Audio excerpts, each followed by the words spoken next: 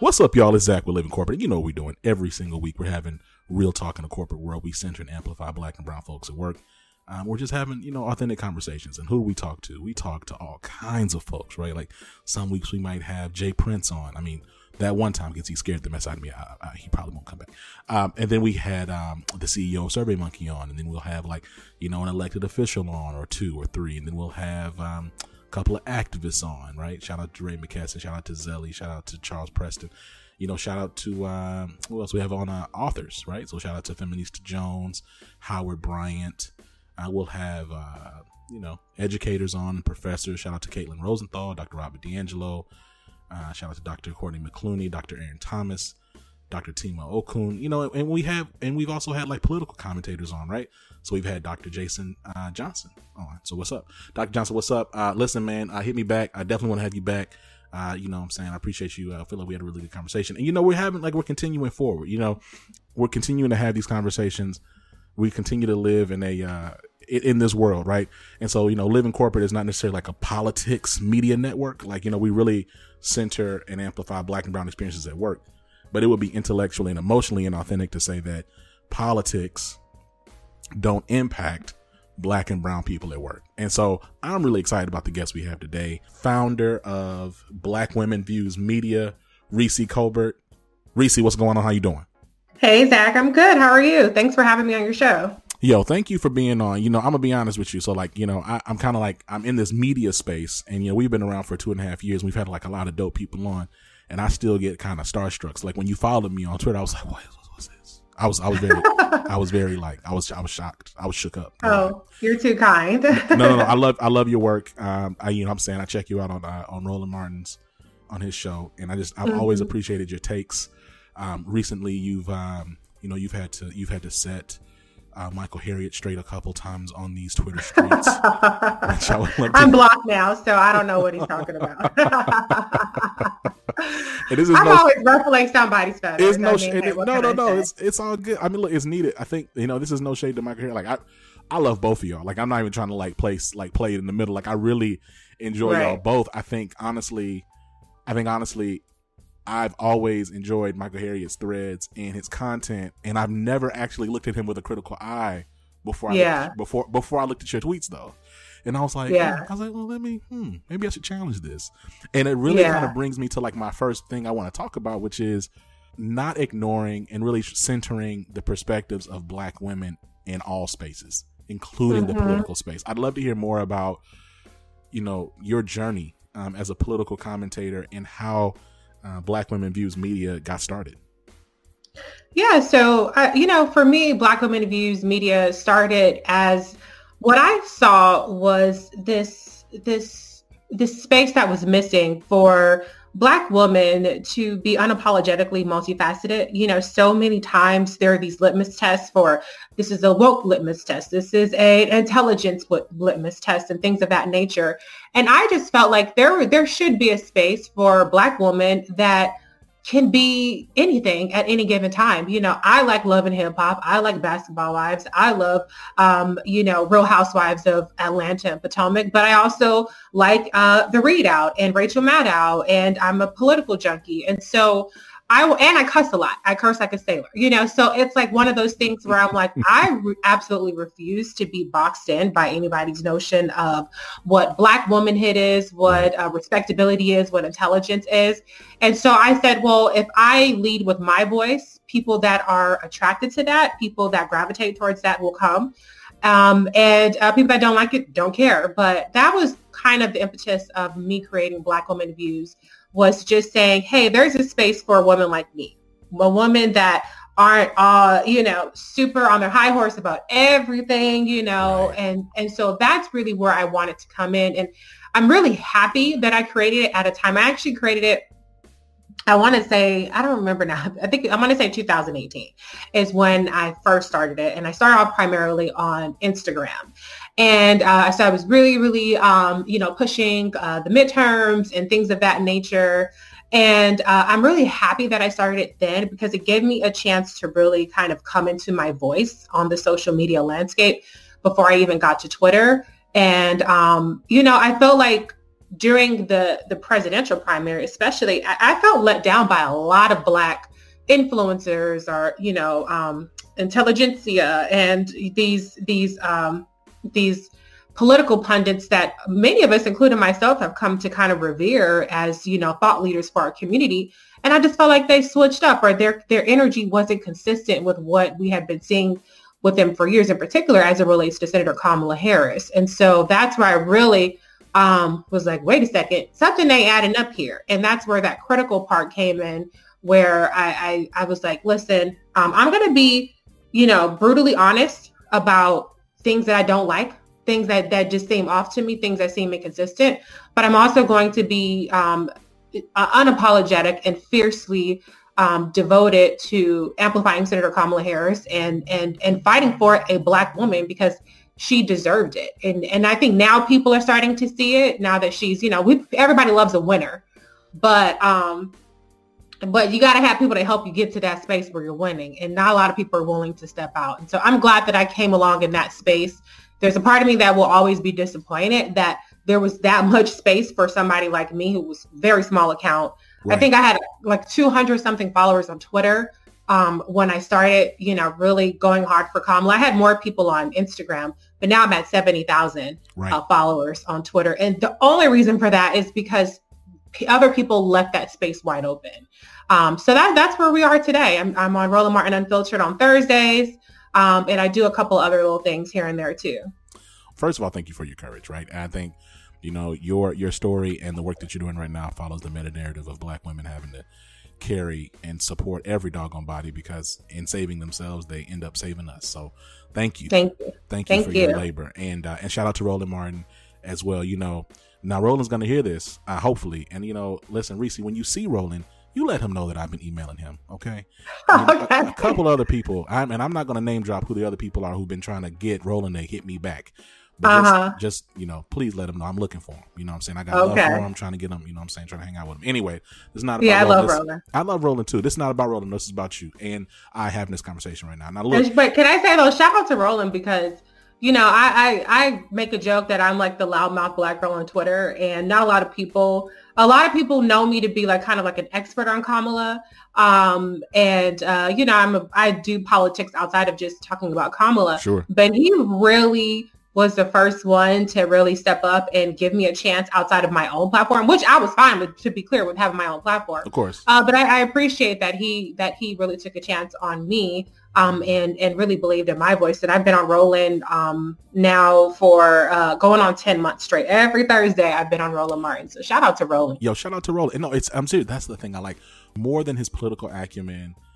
I appreciate that Roland is about the people, right? Like he will actually engage. He's not like Hollywood. And that's what I've been, realizing, what we're going to get to in a second, is just this Black elitism is, it's exhausting. It's exhausting. Like to kind of engage. And then, folks, when they make an assumption, they think you're Hollywood, and then you say something that they don't expect, whatever, and then they kind of put that little whatever on you too. So it's just, I don't know. It's disappointing. Anyway, so now to this week, right? We're recording this on the 4th of October in the year of our Beyonce 2020,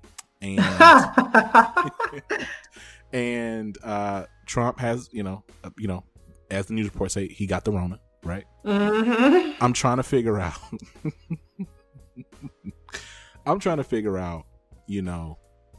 How have you been navigating, if as much as you're comfortable, your own emotional space with that, and then also like these Twitter streets. So let me just like level set, because I'm not trying to lead you into nothing, right? So let me just talk about what I've been seeing. So on Twitter, I've been seeing some Black celebrities, notable ones, say things like, we wish you well, and I'm not wishing death on anybody, and we gotta, you see Rachel Maddow, I think just the other day, was like, think about our friends who, your friend who just, who got lung cancer after smoking cigarettes. You still want the best for them, while also, holding them accountable for their actions. Both these things exist at the same time. And there's like this appeal to respectability and decency and civility.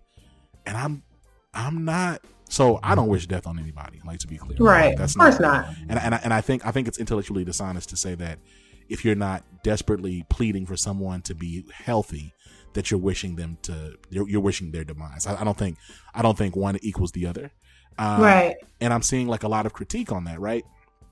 And I'm just curious to know, like, as much as you're comfortable sharing, like, what has it been like this week for you, starting at the debate to all these various reports and kind of like conflicting information around the current occupier of the White House's health. Like, what has it been like for you to navigate this just as a political commentator?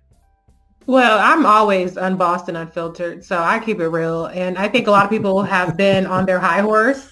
And, there's a lot of pick me going on. Pick me. I'm so righteous. And I don't give a damn about being righteous, okay? Like, at the end of the day, let's be honest. I think Saturday Night Live said it best. What if science and karma could team up, And I also think, like you said, it's intellectually dishonest to suggest that because somebody isn't, crying a river or playing a tiny violin for Donald Trump, that they're wishing death on him.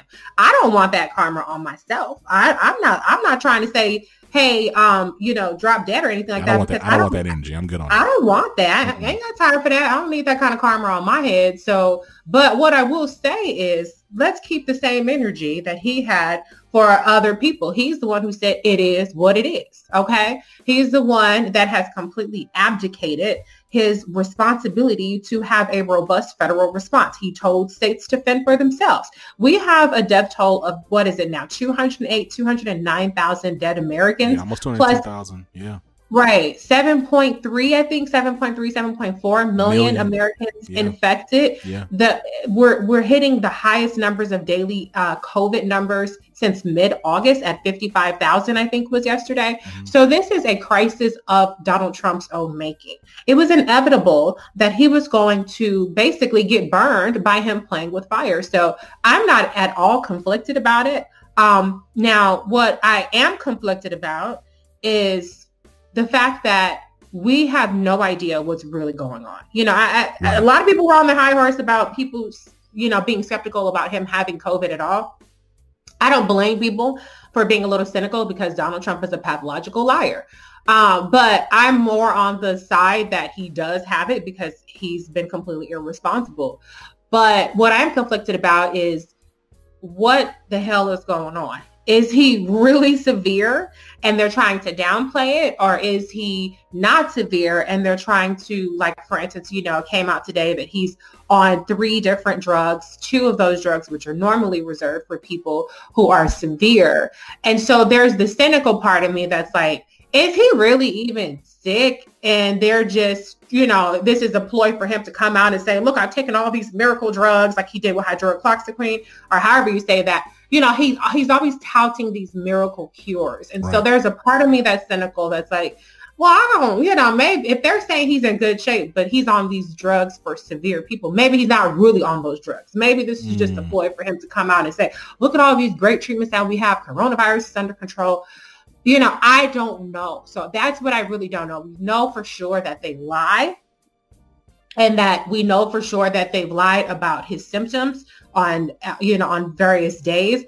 And so I don't know what to believe in terms of the severity of his diagnosis. But what's very clear is that he is a super spreader, and that he knew he was infected, or he knew that there was a chance of him being infected, and he still went on because perhaps he thinks, because he's a narcissist and he doesn't care about people. Right. Well, if I got it, then who cares who else gets it? My whole goal, and a lot of people, I think particularly Trump supporters with their refusal to wear a mask, psychoness, is that they feel like, well, if I get it, then that's all I care about. All I care about is not getting it. I don't care about me not giving it to you. I only care about you not giving it to me. Right. So that tracks why he would continue to be out and about doing fundraisers and rallies and things of that nature.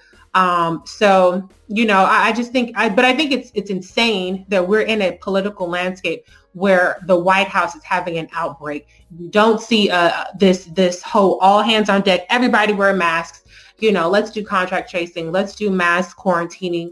They're just going on like it's almost business as normal with not just the White House, but the Republican Party. And it's really, really disturbing. But I think it's going to do real damage to his electoral chances, because the survey came out today, 65% of Americans believe that he could have prevented it by taking it more seriously. So I don't think this is going to be a net positive for him. If it was a stunt, I think it's going to backfire spectacularly on him.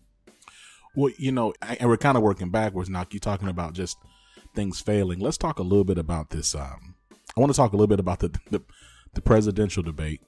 And then I want to talk about, because I do want to get into Kamala, and I want to talk about, I would be remiss for us not to engage that. But let's talk about this presidential debate first. So on a scale of, let's see here, absolute trash and dumpster fire, where would you rank that performance? I think it was a dumpster fire. Okay. It was a disgrace. It was an abomination. It was the worst thing I've ever seen in my entire life. I was so taken aback. I was live tweeting. I think you were live tweeting also during the debate. And I was like, oh my gosh, like this is insane. And it would be wrong for me to say I can't believe Donald Trump would behave this way, but it was just so beyond the pale. And I think, when you talk through, I think this season, like this presidency, my wife and I talk about this a lot, is that there's a certain level of gentility that we expect the office of the presidency to have, right? Like irrespective of the imperialistic nature of America and like the things that we do abroad, we expect for you not to, do the act you have to have decorum. Some sense of decorum when you in front of everybody. And so he was barking on Chris Wallace. He was over talking on Biden. It just didn't make any sense to me. I'm curious as to where do you fall as it pertains to, and again, this presumes that Donald Trump does recover or is sick and does recover and is in a position to continue forward with the debates. Do you think that we should continue to have these? There are people who say we should have them, but with different rules. What is your position on that? I don't think there should be any more debates. I don't. I mean, I know that people really want to see Kamala annihilate Mike Pence, which I believe she will do. I don't particularly want to see that happen in person because I don't trust that Mike Pence is truly negative. I think that as long as he's asymptomatic, they'll say that he's negative. So I don't really trust that. But as far as Donald Trump and Joe Biden, there's zero reason for them to debate again. These debates don't particularly move the needle too much to the extent that polling has shown it's moving the needle. It's actually in Biden's favor. But I don't think that Biden will be particularly well served by another debate with Trump on his best behavior, because I don't think that Biden really did that good of a job. I think he did an okay job. Particularly under the circumstances of being just completely bullied and just trampled over for 90 minutes. That has to be incredibly unnerving and difficult to just even live through. But I don't think substantive we learned anything out of that debate. And so it's just an embarrassment. It's a national embarrassment. And also now we know that very likely Donald Trump was already infected with COVID. That could be why he showed up late and him and his family showed up late so that they didn't have to get tested in time. So, there's that sinister, insidious part of Donald Trump just being irresponsible. The next debate, I believe, is scheduled for the 15th. And so, technically that would be out of the 14-day window. Maybe it might be just one day out of the 14-day window. But I just say cancel it. Let's move on as a country. There's voting in 35 states already. 3 million votes were cast as of Friday.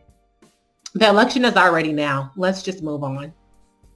Honestly, let me see what part I came to the same conclusion during that debate. Let me see here. Okay. When Biden said, "Well, you just shut up, man," I said, "Oh, okay, we don't need to do this again." Yeah. Why? Well, yeah, I mean, I think Biden was, I think, he was accurate. He was saying what we all thought. I think he could have delivered a little bit more forceful when he was getting those digs in. But I honestly think that Trump did come in there with the intentions of being a bully. But I don't think his game plan was to go that far. I think what happened was he saw that he was really unnerving Biden. And he's like a shark that smelled smells that blood in the water. Mm-hmm. And he just, at that point, he just was an unhinged maniac. He could not resist because he was not focused on the task at hand, which is to convince the American electorate that he deserves another 4 years. He was solely convinced on just messing with Biden. And so I really don't believe that was the game plan going. I just think that he just has no self-control, and he just got a kick out of doing that. But I don't think that, I think that Biden was very restrained in the stuff that he said. I think he was restrained in the tone that he used. Mm-hmm. I would have liked to have seen a little bit more force, but it is what it is with that. Well, no, I'm right there with you. And I think, and you're absolutely right. At Trump's big age, it's wild how he can't control himself at all. You know what I'm saying? It's like, I don't understand. I don't get that at all. It continues to blow my mind. To your point around Biden, I was talking to a mentor of mine. We were watching it in real time. It's like, he was kind of, and his point was, he's like, look, he's like, Biden continuing to like react is a fail. Like he needs to, and I was like, well, I said, the thing about it is, it's not him reacting. The reactions aren't bad. Like him reacting is not bad. It's just that he's not Kamala Harris, where he's gonna snap. Like he doesn't know how to snap back, right? So it's kind of he kind of was like, oh well, no, that's not true. That's not true. Like nah, like because he's and I think also, at the Trump has failed so much, right? He's done so much wrong. It's almost like there's too much to hit. It's like there's so many options. I can understand you being flustered. I can certainly empathize with being flustered in the moment. It's kind of like when somebody talking to you.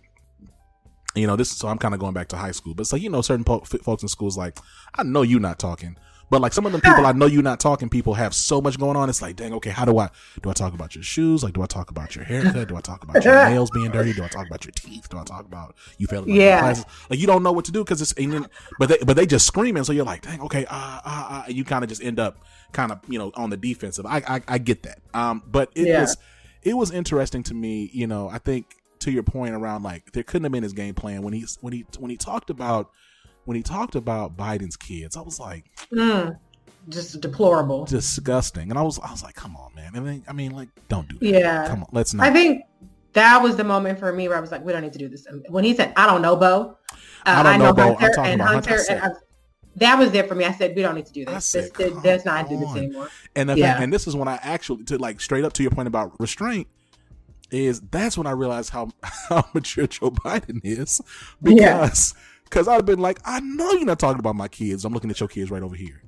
I can see their red eyes from here. I know you're not talking. Come on, let's don't play. And he literally said, hey, this isn't about either one of our families. It's about the American people. I was like, wow, that was a very controlled line.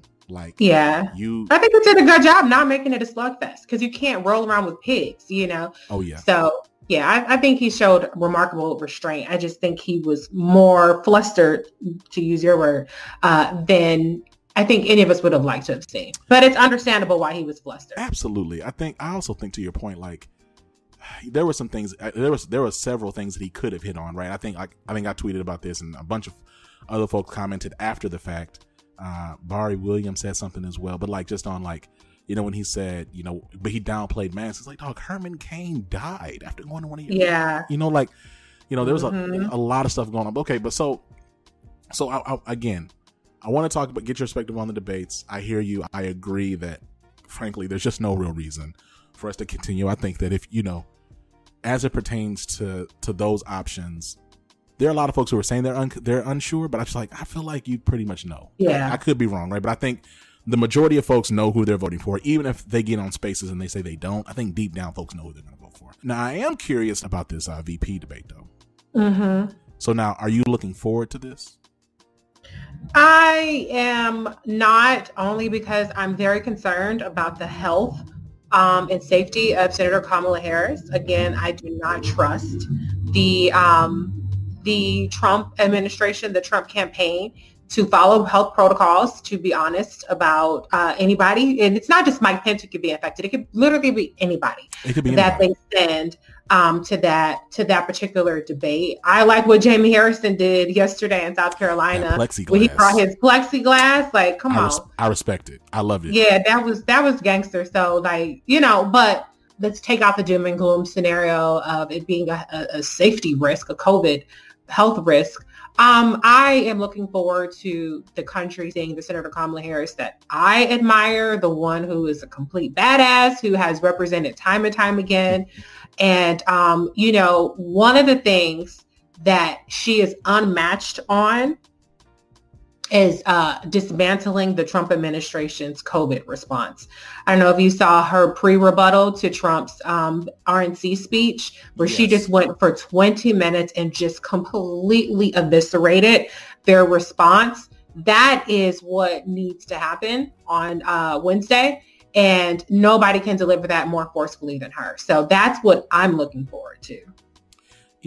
I'm right there with you. I don't know. I don't see a point in a debate being face to face. I would like to see, and again, this partially just due to, I think just human beings, their predisposition to carnage. I do want to see Kamala Harris jack up Mike Pence. I want to be clear. I want to see yeah. Yeah. Oh, for sure. He said something. He said something like about a month or so ago. He said, kind of alluding to, he said, I welcome her. I'm looking forward to the debate. I'm like, what are you looking forward to? You shouldn't be looking forward to that at all. Yeah. Said something about protecting our meat. I was just like, I don't think you're not good at this part. Like, whatever this is for you, like, you're not good at the communications piece, Mike Pence. Like, you should stop this. And so, I'm curious about, what that's going to look like. And I'm curious about how she shows up. I am curious to get your perspective on, the rebuttals and just kind of like the critiques on Kamala Harris since she's began running around, the fact that folks say she's police and that she's been locking black folks up and she's pro-police and all these different things like regarding her record and how lopsided it has been historically in terms of the fact that you just never heard that level of vitriol or critique towards Amy Klobuchar, even though, Amy Klobuchar has a terrible record as it pertains to black folks. I'm curious to get your perspective on, like, as you think about Kamala Harris and her history as a prosecutor, her some of the statements that she's made in the past, like, not how you reconciled it, but just what is your rebuttal to those who have, those critiques about her in general? People have plenty of things to critique, but in summary, most folks just kind of summarize it as Kamala Harris is police. So, like, what is your your thoughts or your response to those types of critiques? Well, rebutting that is completely my specialty. Amy Klobuchar is who they said Kamala Harris was, right? In terms of her record. Right. It is completely false. That any notion that Kamala Harris was some sort of draconian prosecutor, or person who was a persecutor, is almost what I've heard somebody even refer to her as. That's completely absurd. Senator Kamala Harris is a trailblazer. She is a really a trailblazer in terms of progressive prosecutors. That's just unequivocally a fact, And so my first response is that, number one, Senator Kamala Harris has been the target of a massive disinformation, misinformation campaign since 2017. And so what happened is she was not only just targeted by bots and inauthentic accounts and disinformation, misinformation, but she was also targeted by the Bernie Sanders left-wing media outlets like Jacobin and The Intercept. You had, for instance, Brianna Greyjoy, who was writing hit pieces about Kamala Harris in the primaries before she signed on to be Bernie Sanders' press secretary. Do you think that those pieces were updated to reflect that she's actually the press secretary for an opponent of Kamala Harris? Absolutely not. And so this is something that has been by design, that people feel this way about Kamala Harris. One of the things that I say is that it's very easy to convince people of a sensational lie than a simple truth. The simple truth is that you cannot cure centuries of racism, systemic racism. You cannot cure the problems that are created by laws when your job is to enforce the laws. But let's just be clear of what Senator Kamala Harris did as district attorney. She created the first in the nation reentry program that reduced recidivism by 60% of its participants. That was a program for Black and brown men and women and ages, I believe it was like young adults, let's just say young adults, 18 to 34. And that was at a time where you could get 20 years in prison. This was in 2004, 20 years in prison for 2 grams of crack. And that was something that she had to get funding for. She had to work her Rolodex, and they called her program Hug a Thug and Back on Crack. So all these Twitter influencers and all these Twitter activists, where the hell were y'all at back in 2004? They were nowhere to be found. Okay. And so she was actually doing the work. When you have skin in the game, yeah, you get some bruises. Some people went to jail. Okay. That's just how that works. We have a carceral system in this country where when you do a crime and you're convicted of that crime, you go to jail. Did some people that were innocent go to jail? Possibly. But people would like you to believe that everybody in jail is innocent, or only people in jail are in jail for weed. They want to ignore the people that are raping people and killing people and knocking people upside their heads and breaking into people's homes. None of that happened. It was just only weed smokers that went to jail. And let me tell you, as a person who was in California at that time, who was raised in California, I never saw a stressed out pothead. Never. I never saw a pothead. I was like, oh my God, Kamala Harris is coming to get me. I better throw this weed out. Like literally, the way that they create this picture of the way that marijuana, just smokers, were attacked under Kamala is so absurd. I would challenge anybody. Show me a stressed out pothead in 2004. I was about show me somebody in 2010. I was like, oh my God, Kamala's coming to get me. I will say there is this narrative of like, and this picture painted around Kamala Harris, like she was running around here with like her dogs and like chains to just like throw random Black people in jail. I was like, it's ridiculous. Yeah, it's ridiculous. And then you got the whole ADOS crowd who's like, chaos agents. Mm-hmm. That's a disinformation, misinformation, Black voter suppression campaign. It was in the Mueller report that one of the most effective ways that they sought to suppress the Black vote was through race and racism. That's what Senator Kamala Harris said, and everybody was all, she's being ridiculous. No, it's actually documented in the Mueller report. And so that's one of the actual number one attacks around Senator Kamala Harris, particularly after the first debate, where she was subject to 81,795, something. That's the ballpark.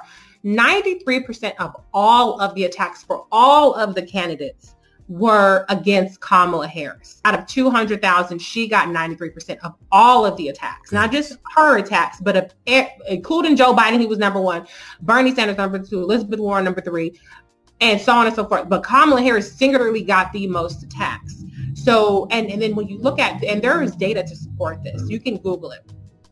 The number one way that she was attacked was not on policy, even though on Twitter, Medicare for all, blah, blah, blah. It was on matters of character and identity, particularly her race. And that's the first thing that you saw flare up after she was announced she's not really Black and this, that, and the other. So that is where the ADOS piece comes in. I'm not saying that there aren't people who are ADOS who legitimately want reparations and want the ADOS agenda, but in terms of the leadership and in terms of the social media, again, like I said, disinformation, misinformation campaign, it was almost solely targeted at Kamala Harris because they knew if she got the Black vote, she would be the nominee. And now they know that if Biden and Harris get the Black vote in record numbers, they will be president and vice president. It really leads me into the thing I want to talk about before we get up out of here, which is, I started off talking about, I brought up Mike here. You said he blocked you. I think I did see that, but because I saw. So hold on. So because this is going somewhere. So was it that exchange about the Kamala Harris interview and how like he didn't drop it in time? And so I'm trying to figure out one. Why is it that I do believe still, and I think this is not a debatable point, is that Black women continue to be mistreated, undermined, ignored. And I'm trying to figure out, like, you know, what are ways you believe that we as non-Black women in these spaces, like in these working spaces, political spaces, in just these in these spaces, can better center and amplify and like listen to y'all. Like, you know, I'd love to just get your perspective on that. There's folks who listen to this who are not Black women. There are aspirational allies who listen to this. But when I saw your tweet, then I saw him retweet it with your comment. Then I saw you tweet back, and then you got blocked. I was like, you know what? This is more of the same. And like, again, this is not a critique on Michael Harriet, I guess. I mean, I don't know either one of y'all. It was more just like right. It was just more of like, but it highlighted something to me because I follow both of y'all, and so I was kind of like, yeah. I was like, dang, I said, y'all even beefing up here? Like, and not y'all, but you know what I mean? I was like, yeah, so you know, Black women not listening, being heard up here. And so I just love to get your perspective. If you want to talk about this situation specifically, that's great. I just want to get your perspective on that. Like, what are ways that we can show up and be better for y'all? Yeah. I think that's an interesting take on that. You know, I am unapologetically for a Black woman. Sometimes that means, you know, going at other Black women, because if you're not for a Black woman and you're a Black woman, I ain't got nothing for you. That's why I say plenty of times, I support Black women who support Black women.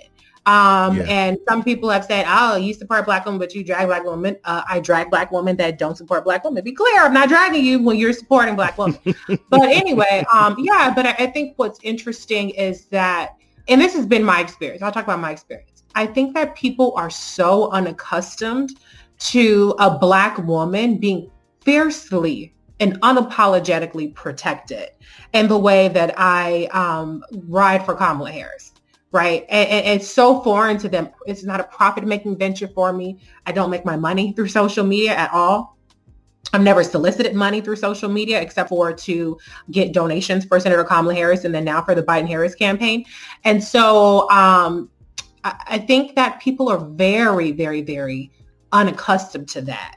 And so it comes across very jarring to them. And I think that's what was jarring to Michael Harriet. And I think he blocked me because somebody said, oh, you should apologize. And I said, I absolutely will not be doing that. Definitely not. Because I was accurate in what I said. I mean, he has a history of being shady towards Kamala. Okay. And so I just call it out. Listen, if you're not being shady, then you can say, you know, well, I was busy, whatever. Okay, fine. It didn't matter. It really, at that point, I didn't care. I mean, Chadwick Boseman had died, for Christ's sake. So I didn't even care what the hell my parents were talking about. So he was the one who was still upset about it. I moved on. But I think that I would say check yourself. You know, don't be so jarred by a Black woman or anybody protecting another Black woman. That is just something that people are not used to. And I think that creates a discomfort for people. And so that's one. Number two, you know, just give us the same grace that you would give a white woman. Like, for instance, the grace that Elizabeth Warren was extended. Oh my gosh, any little thing she did, everybody was all, you know, fainting and wooing and oohing and eyeing over that. I wouldn't say everybody. Let me just say the intelligentsia, the Black blue check class and things like that, which they don't like me saying that, but I don't care. But yeah, I'm just, you know, why do you have to interrogate and dismantle and disassemble everything a Black woman does? But when it comes to that white gaze, you know, oh, you just so flattered that somebody patted your little Black self on the head and told you you was smart and you was important. And so that's another thing I would say. But I just think, like, hey, you know, give people space. This is my thing. There is space for Michael Harriet and for me. I've never told anybody don't follow him or don't like him. A lot of people give me the feedback. I like both of y'all. Okay, that's fine. You can like both of us. We have different perspectives. Yeah. And so, you know, make space for multiple perspectives. And you don't have to agree with everything anybody says. You don't have to like everything everybody says. But, you know, if you don't, keep it moving. You know, if you do like it, or don't keep it moving. Say what you got to say and then keep it moving. But, yeah, I just think that, you know, people just need to just check themselves. That's really what it boils down to. Check yourself. Are you really walking the walk, or are you just talking the talk about you protecting Black women and you supporting a Black woman and listen Black woman and hashtag this and hashtag that, but you don't keep that same energy when somebody says something that you don't like or when somebody challenges you. and your perspective. So that's really the main thing that I would say. But then to Black women, I would say you don't owe nobody a damn thing. Come on. You don't have to filter yourself. You don't have to get approval from anybody. Say what you say and say it with your chest. And if somebody don't like it, too bad. And that's that. So that's the perspective that I bring. Whether I'm supported or not, I'm still going to say whatever the hell it is that I want to say. Whether I'm protected or not, I'm still going to say it and I'm still going to mean it. And I've had people who come to me and say, oh, you should apologize. And I tell them, hell no, I will absolutely not be doing that. I don't see the point. I mean, I agree. I'm right there with you. So to be clear, Yeah. and I think to your point, like I started off with, which is what really got recentered my attention on you, and just and then really just like the topic at hand, which is listening and believing Black women, is like all she did was just challenge a perspective. Like it didn't actually have to be the end all. It's not the end all be all of anything. You said something, somebody else said something, you challenged something, and you actually looked at something with criticality. Like those are healthy things that we need to do. And like I said at the top of this, historically, it's been Black women who have always challenged us to look at things critically. You think about, Toni Morrison, rest in peace to the great. She got critiqued all the time because she had critiques about Black authors. Like there's no record of Toni Morrison calling like legendary Black male authors bad writers. She just simply had critiques on what they were writing about. And she's like, okay, I don't agree with that. Or I'm not writing my content centered on white gaze. Like if anything, it'll be in the periphery. We can exist outside of whiteness. Like it's okay. But like she got so much shade for that. It's top of mind for me because I just got done watching this documentary. So, but the point is, I know, such a great documentary. It was phenomenal. But the point is like, man, like literally y'all push us to engage in the types of thinking that in every other space is applauded. Yet when it comes from Black women, it's a problem. Right. And so, no, I just want to thank you again for, and can I be clear too? I've said so many times, debate me. I've said, challenge me, and nobody has taken me up on it, with the exception of one person who I said I will debate, for instance, Kamala Harris's criminal justice record, and she wants to debate just this one super narrow topic. And then finally she admits, oh, well, I don't know her record that much. Okay, well then there's no point in me debating you. Okay, yeah, what are we doing? Yeah, like okay, well then never mind, forget it. If you don't know, then you should have said that from the jump. Okay, well, you know what? That's the other thing is. Let me start with say this happens to Black men and women and non-binary folks as well. But and it seems especially Black women. When it comes to spaces of like specialty, non-Black women feel so empowered. It's a lot of white folks, but other non-Black women feel so empowered to like critique. Like, so it's like, we had Nicole Hannah-Jones on a little while ago, right? And we were talking about just all these dumb critiques of the 1619 Project by people who've never read a book. Okay. Right. They can't even write. Right. But they have these like super long-winded critiques about the historicity or lack of academic rigor in the work. And it's like, you're not even qualified. Like and I'm not saying this in a snobby way. I'm saying like, you literally don't know what you're talking about, but here you up here talking loud about how trying to shut this Black woman up. And that kind of, that reminds me of what you just, I go there because of what you just shared about, look, I'm willing to debate anybody on the merit of like the record. And people are like, oh, actually, I don't know. So it's like, okay, so you shouldn't have been saying anything. Like, why are you talking? You know what I mean? I've offered to debate Black people and Black people, Killer Mike and more people, Ice Cube. No, I didn't offer to debate Ice Cube. It was somebody else. I said, please do not. No, it was a couple of people. Killer Mike comes to mind. A couple of people that I've directly challenged. Yeah. And they don't take me up on it. And so I've always put out there, I can withstand any kind of scrutiny. I can withstand any kind of critical lens. Right. But see, what people don't like is they don't like my delivery because I don't have deference towards them and I don't treat them like they are so much smarter than me because they're not and they don't know what they're talking about. But a lot of people don't really have the balls to go. And that's what I'm saying. I challenge people, but I'm about that life if you want to challenge me too. It's not my fault that people haven't taken me up on it. It's funny. So I'm Living Corporate is a part of Westwood One now. One day I'm going to coordinate something where Ben Shapiro, all of I hit up my guests and I bring him and we have we do something because like that would be good, But a lot of these spaces, not really about that life. I wouldn't be, it's a conversation for another day. But anyway, Reecie, before I let you go, where can folks find you? Where can folks learn about you? Where can folks, engage you? Well, you can go to BlackWomenViews.com, and that's where all of my different social media is. I'm Black Women Views on Twitter, on Instagram, on Facebook, and on YouTube. You can also find me on Roland Martin Unfiltered every Thursday. And I'm around other than that.